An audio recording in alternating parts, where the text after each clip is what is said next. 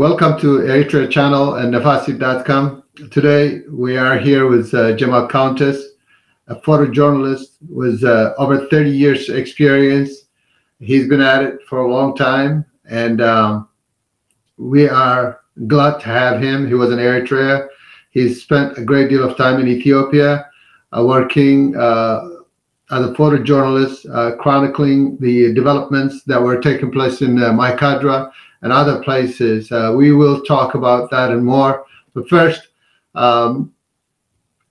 Countess, thank you for taking the time to come here while under a tremendous amount of busy schedule and a lot of things happening. So I do appreciate that very much. And could you please introduce yourself? Let us know who you are, how you got started in the photojournalism business, and what your influences are. I think that would be a great way to start.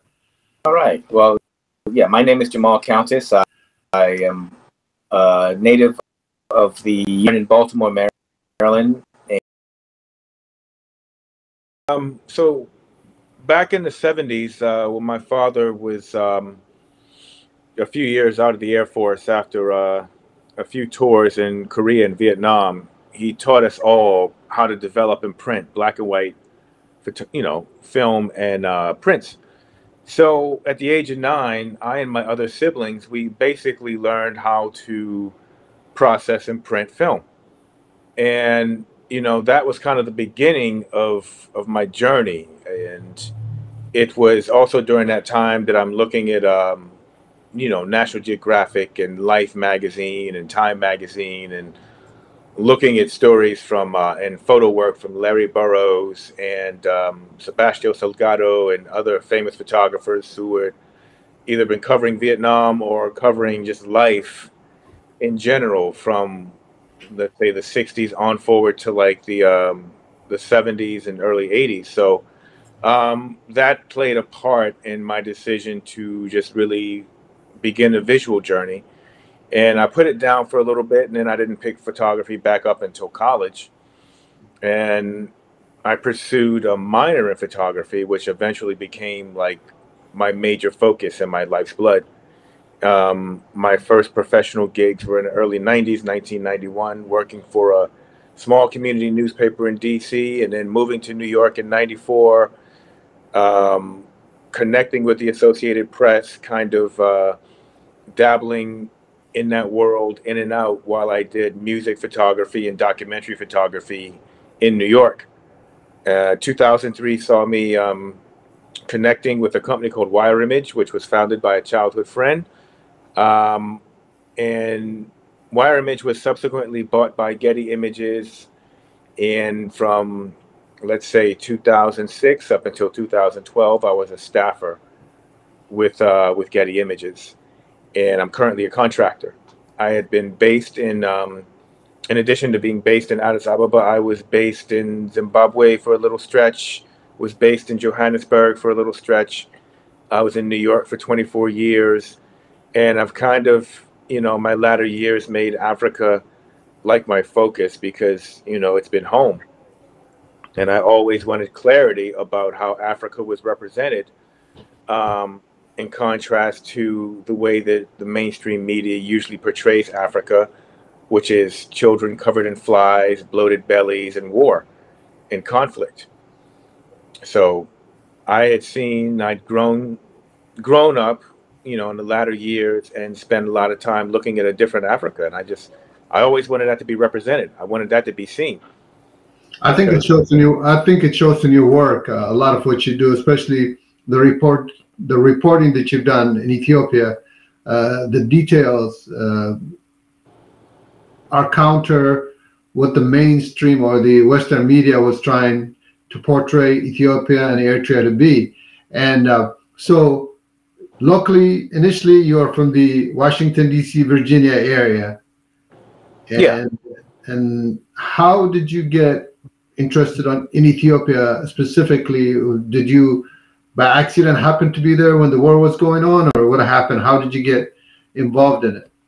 Okay. Yeah. So I began writing a book on Christianity, actually completing a photo book on Christianity from an Eastern perspective, because people respond more strongly to, in my opinion, to the visual coupled with, you know, solid captions and information. So I wanted to do a photo book to talk about the orthodoxies and the Hebraic Christian churches that came into existence after the 1st century AD.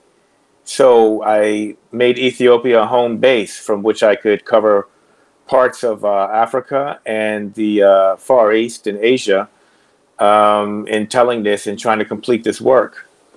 And that was a part of like my larger mission for Africa, because I always believed that the African story needed to be told accurately and was not being told sincerely with respect and compassion. It was always being told in a rather sensational sense, and a sense that basically helped people get awards and recognition off of glorifying hardship and chaos and trauma and death. So I wanted to deal with it from a personal perspective, with respect to my elders, my in-laws, my family members, and just the continent in general. I wanted to really talk about Africa, really talk about it. So, how do you think you've achieved that? I have not even scratched the surface. Like I said, I've lived in 3 countries, Ethiopia for years at a time, and South Africa and Zimbabwe for shorter stretches. And I could have stayed in Zimbabwe for a longer period of time, just exploring the culture and the history and looking at the role that colonization played in the shaping of the country, how the people took the country back, so to speak, and just looking at Zim from the perspective of somebody who deeply respected the country and loved the country. But yeah, I mean, Namibia, Angola, the Congo, places where, you know, liberation heroes and Pan-African heroes hailed from, I have yet to touch. I've only just made it to Ghana last year, and that was for a work trip.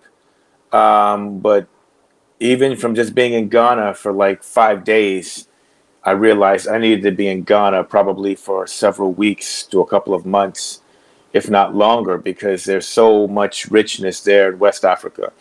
So you basically are going to be positioned in Africa from this point on, is what it sounds like. That's the dream. That's the dream, because as people are trying to really understand the continent, I'm here for that. I'm really desiring to just help people really see Africa for what it is. So while you were doing that, how did you get involved with the situation that was developing or developed in Ethiopia the time that you were there, or before? How did that come about? Well, I based myself in Ethiopia for the sake of my research on Christianity. I made friends, made inroads with historians and people who were very aware of the history of the country. But I met the woman who eventually became my wife, who herself was a history teacher and historian. And it took a few years for us to really kind of get together, but we were great friends, and she was a great resource and actually was a great teacher, and still is in regards to the entire Horn of Africa and Ethiopian history and church history. But yeah, I lived in Ethiopia more or less from 2014 to 2019 when I left, and I brought my family with me. And so one of the things that happened was I covered the crash of ET-302, and really that, I think, was the beginning of like watching how Western entities craft stories and just kind of throw Africans under the bus. I mean, we all remember how these sensational stories came out about the pilot being inexperienced and Ethiopian Airlines being a poor airlines and all of these things which weren't true, just for the sake of Boeing saving its reputation. And then flash forward to those hearings that I attended, the last couple, and actually documented those hearings, where Boeing full on is forced to admit that it designed a faulty aircraft and a faulty navigation system, and basically caused the death of almost 500 people between two flights. And but just watching all of that transpire, I was like, wow, you know, if I hadn't been there and actually had a foot in both worlds, West and East, I might have fell for it. I might have fell for the propaganda. And I carried that with me. So when this war started, and the way that I heard things, I tapped into my Ethiopian sources, and then I tapped into my, you know, my Western sources, and compared notes. And I realized, like, it's the same okie doke. You know, there are people in the West today who still don't acknowledge my cadre or the Northern Command attacks. They use the same old adage, oh, well, you know, Abiy went in to conduct a law and order operation, which basically diminishes and devalues the over 1,600 people lost in my cadre and the over 300 lost in Humera.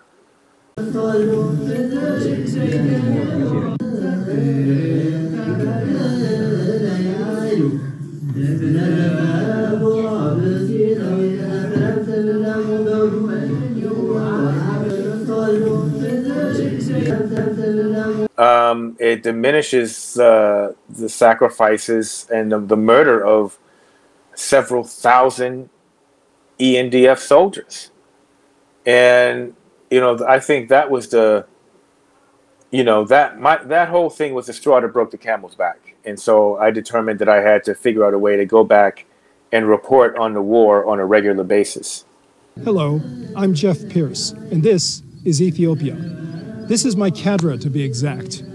And in this community, at least 1,564 people were slaughtered. 81 people survived. The number of the casualties is still increasing. I think it's really interesting. You were in Ethiopia from 2014 and on, and you were a witness to transition that was taking place in Ethiopia at that time. All of the TPLF was taking place, and he saw that transition. And you also saw the rise of Abiy Ahmed Ali, and you saw that transition, and you also saw the war.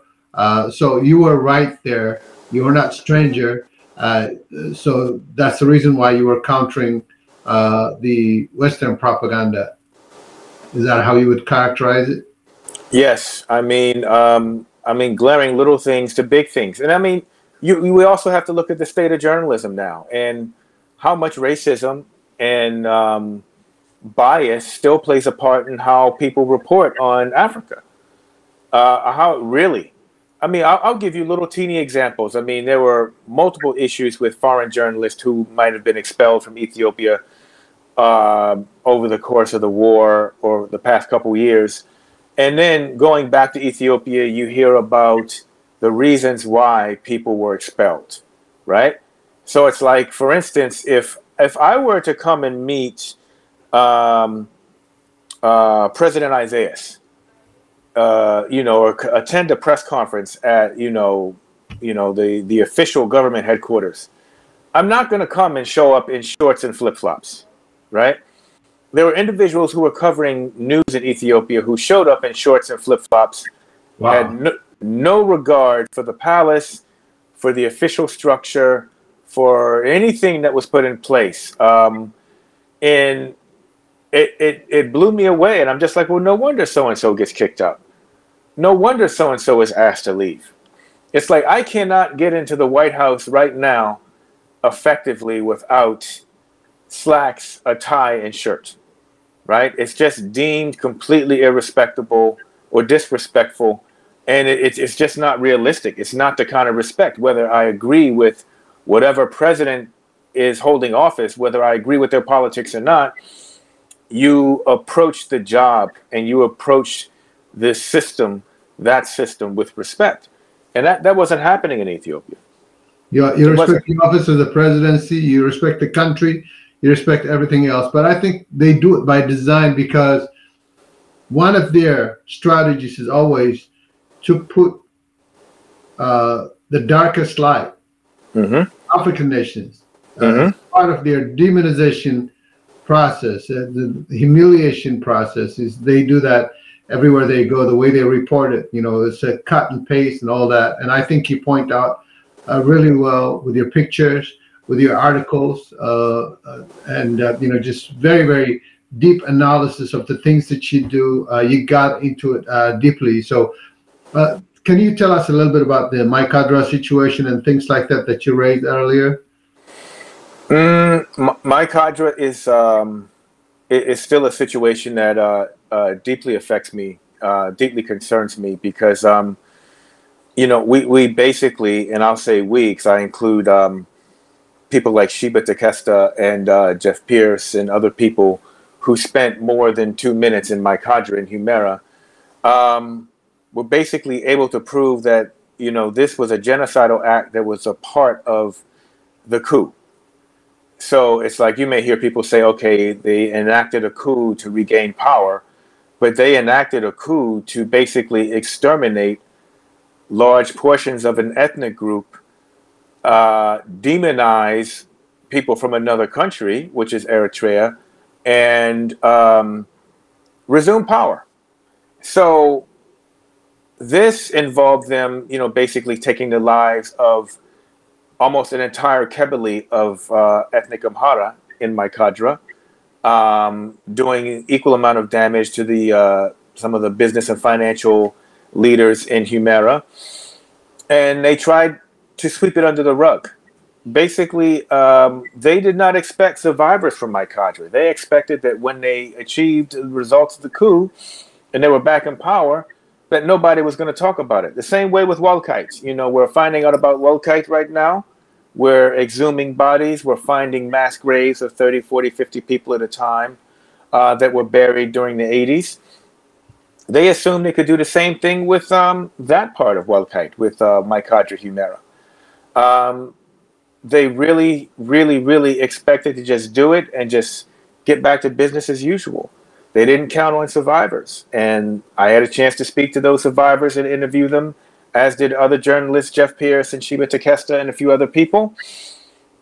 And it kind of made the difference, I think. It made the difference. And it kind of, we get back on the road to justice, to achieve justice for people who lost their husbands and fathers and brothers and what have you, over the course of several days of slaughter. It wasn't just one day. It was multiple days, because the Samri would go, kill, retreat, drink, eat, and go back and kill. They repeated this over the course of several days. The deep sins of the West are those journalists who, you know, being part of the TPLF network, whether inadvertently or intentionally, just went straight to Sudan to interview what they thought were refugees, but they were actually the Samri, with cleverly concocted stories and tales to thrill the Western journalists or Western ears about just how bad things were and how bad Tigrayans were getting it. But yeah, I mean, to actually know the truth and to see it, and now to see some of these same Samri youth, you know, emigrating out through Sudan, emigrating to Europe. You know, I mean, we're trying to actually track down that information, but we're hearing from credible sources in Sudan that some of these people are escaping Sudan as refugees and being placed outside of the continent. So they get away with mass murder, and they get on to start a new life as quote-unquote refugees. Of course, there's a book that came out by a Kenyan who used to work at the United Nations World Food Organization, and he's exposing a great deal of what you're talking about. And you know, they did it to change the narrative, to change the attention away from the reality, from the crimes that the TPLF committed, and they wanted to make sure that the stories are about other things other than. So we are very, very grateful to the work that you did. I am very grateful for the work. You know, I followed everything that you did. Instagram pictures with a lot of stories to the families. You know, some of the things that strike me the most were the images of the people that you captured. Can you talk a little bit about that? You put a lot of faces on there. How did that impact you as a person, and what were you picking? Can you talk a little bit about that? I feel like with the past several conflicts that the world has seen, there's never been a connection with the actual victims of these conflicts. So my whole focus was I wanted to give voice to people who are often ignored. And that's why I kind of did more kind of portrait style coverage, in addition to a kind of a general approach to looking at people's environments and circumstances, because I kind of feel like, you know, Africans have a hard enough time being seen as individuals and as human. So I wanted to really kind of force people to look at, like, this woman lost her husband in front of her with her child on her back. He was hacked to death, mere inches from her face and inches from her child's face. And she is deeply traumatized. She doesn't have access to facilities to go and be treated for PTSD or for her trauma. And she just has to make it. And the TPLF is actually still in the area, so she has to contend with that as well. So I chose to really put faces out there because I wanted people to connect with people. I wanted people to connect with the victims and understand that this is the actual cost of war. For Westerners, I wanted them to understand this is the cost of poor journalism, of lack of judgment, and really being ignorant about the situation on the ground. You know, we sit in our comfortable bastions of luxury in the West, and we, you know, choose to engage with stories with the click of a button. Tune it in or turn it off, you know, depending on how the mood strikes us. And we basically silence people with our ignorance. We make a choice, a conscious choice to silence people. So that's why I focused on faces. How did that impact you personally? It's traumatizing because and when somebody lets you in, and they really let you in, you empathize with them and you feel their energy. You pick up on their energy. So in situations where people have lost their entire families and they're just looking at you, telling their stories out of a sense of justice or wanting to get justice for their families, they're entrusting you with their truth. And that is heavy. That's very heavy. Those women who spent time talking to me in my cadre and that family in Humera basically were ripping the scabs off of wounds to tell me what happened, because they wanted to achieve justice for their families that were lost and they wanted to be heard. The same thing with Chena, the same thing with Chifra, IDPs, the same thing with anybody who's lost anything in this conflict who lets me in to hear their stories. They're entrusting you with their situation, and you have to respect that. You have to cherish it. You have to honor that. And that can be a heavy burden. But, you know, graphic details of death, especially as a father, was pretty riveting. It's incredibly riveting. You got access to in some of the remote places in Ethiopia, in Afar, and it's really amazing looking at some of the images that you sent out, that people gave you that much access, especially in a conservative society like that. And, you know, you made that happen. I don't know how you made that happen, but that's incredible. A lot of people who are listening to this, definitely go to the Instagram images, follow Mr. Countess, his account. These are riveting pictures. Can you tell us a little bit about that? Well, I choose, you know, we often have this debate, my colleagues and I, about the fine line between activism and journalism. But I believe that as a journalist, you have to tell the truth. You don't just go from one story to the next. It's like, you know, you open a book, you read a few chapters, or you start writing a few chapters and you put it down when it's convenient. That's not the way you function as a respectable human being, in my opinion. My faith has a lot to do with it as well. I feel like I'm duty bound to continue to seek justice for people who have been wronged, you know, until they achieve and receive justice. So I use Instagram because it allows me to tell stories, more complete stories in great detail. And you can reach an audience that normally you may not reach. And pictures are effective. Pictures say a lot. They say a lot more sometimes than what I can say in, like, you know, 2,000 characters in captions. So yeah, Instagram is a primary source or primary tool of spreading awareness about, you know, the way this conflict shaped up. That is incredible. Did you get a chance to visit Lalibela when it was under occupation or after occupation of the TPLF, and how that impacted the religious studies that you were after? How did that impact you? Excuse me, sorry. So yeah, we got to Lalibela. Jeff Pierce and I got to Lalibela a few days after the second occupation ended.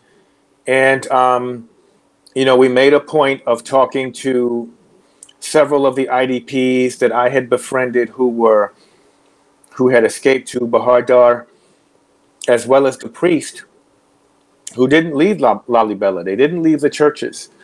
It was very profound, but, you know, to be honest with you, it didn't surprise me. Profound faith lessons. I mean, people, the devotion and the sincerity of our elders and the leaders, the church leaders in Lalibela, is something that, you know, I guess I take it for granted. I'm used to it. I would expect nothing less.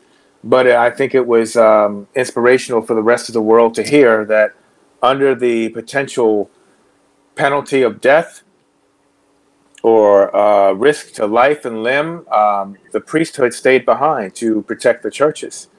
And that meant their families as well, for the most part. Some people who had large numbers of children or young pregnant, you know, wives, they left eventually, or they sent them on. So it just, I mean, the Lalibela story is just multiple stories of deep faith and devotion. And at the same time, it's pretty tragic, because with the TPLF and the soldiers who came as part of the TPLF mission came to Lalibela, they knew the world was watching them. So they didn't commit atrocities in Lalibela. They committed atrocities outside of Lalibela. You know, they didn't touch the churches, but they burned down the Kebele records and destroyed the records in the police station and destroyed the police station. They destroyed things that people wouldn't typically look at. But I made it a point of going to those kind of places. Aina Jesus, the Eye of Jesus, is a town that's just about 30 kilometers outside of Lalibela, on the road to Sokoto. And there, they basically committed, at first it was reported as 33 rapes in 3 days, including that of a 12-year-old girl. But when I went back to do follow-up, a newly established office, the Office of Women and Girls, had conducted research and found that because of the stigma of rape, the number of actual victims wasn't accurately reported to me, and reported at large at first. But it was actually somewhere in the neighborhood of 60 women were raped in 3 days in that little town of Aina Jesus.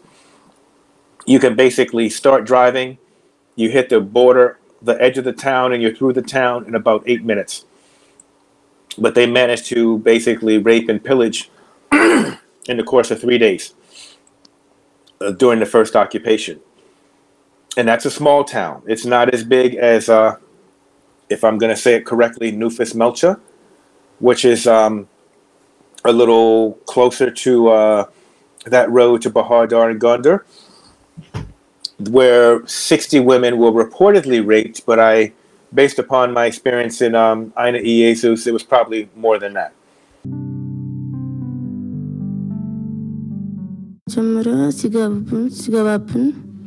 ሽሽት ይደን ነበርና ከዛስ የሄድንበት ቦታ ላይ ምንም ነገር የሚበላ አላገኘንም። We were in a remote area while we were on the way back home after 4 days. They made us in jungle. 1 out of the 4 hung me, and 4 of them raped me. So, it was sad. I mean, Lalibela was very, very, very profound, but at the same time, you looked at what happened around Lalibela and even leading into the massacre at Chena, and you still, I don't know, I have mixed emotions. I can look at that and be inspired, but then when I find out that at Chena, on a high holy day, they basically began to kill people during Qaddafi with the tablet out, with their backs. They're facing the church, and they come in and you start to machine gun people who aren't even facing you, and then you go on a killing spree that lasts another day. That says something profound. And you know, Western journalists, when I was at Chena and I was going through Chena, you know, sitting there talking to a priest who had to bury his wife and only child, and then I hear Westerners talking about TPLF this, oh, the TPLF are being mislabeled and mistreated. It kind of made me sick to my stomach. It made me completely nauseous, especially when you come back to the U.S. and you come face to face with lawmakers and people who are cheerleading the TPLF's efforts. How effective do you think your reporting was? Did it have an impact? The impact that you think you needed? I think it was silenced. I think it was minimized and silenced. When you understand how the media world works and how, you know, people who have subscriptions to the wire services, they have access to these photos, and these photos will pop up in the media manager or grid that everybody operates with in their particular publication. And so editors make a conscious choice to talk about this. And I chose a different route than some of my colleagues in terms of how I covered the war. And I chose to deal with the human condition and the effects of the war on Amhara and Afar. And, you know, walking into Desi Referral Hospital and seeing a big hole where there used to be a $1 million oxygen making machine, and seeing the precision with which it was removed and taken back to Tigray. And then for the Tigrayans to say, we don't have any medical infrastructure, we're suffering and dying because we don't have medicines, we don't have this, we don't have that.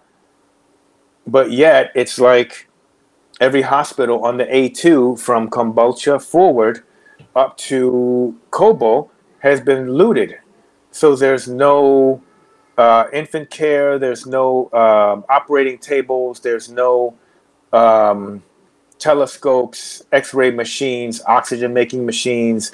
The pharmacies have all been raided.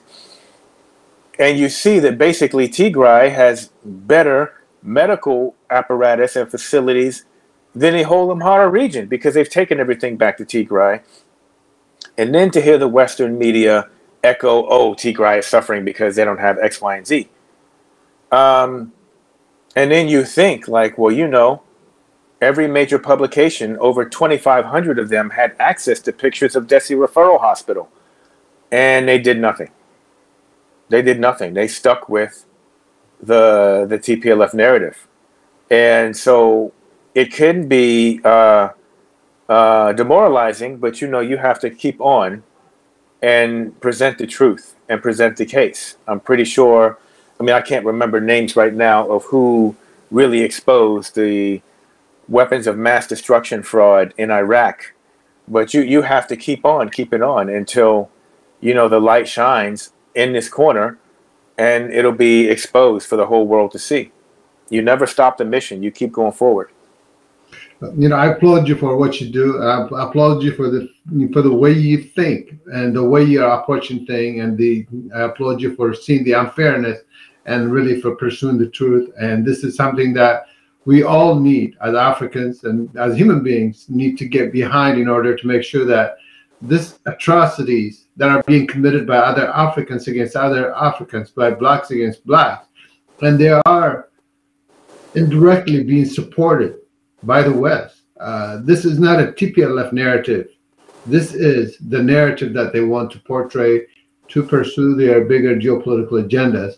And so it is I'm glad that you had the opportunity to document this for generations to come. And whether people know it today or not, it's going to be there for a long time. And I'm so glad that you can come to a program like this and explain to everybody, especially for the people in the Horn of Africa, what has happened. And that's really an incredible achievement for me, from my point of view. I do appreciate that. How did the Eritrea picture come about to start talking about Eritrea?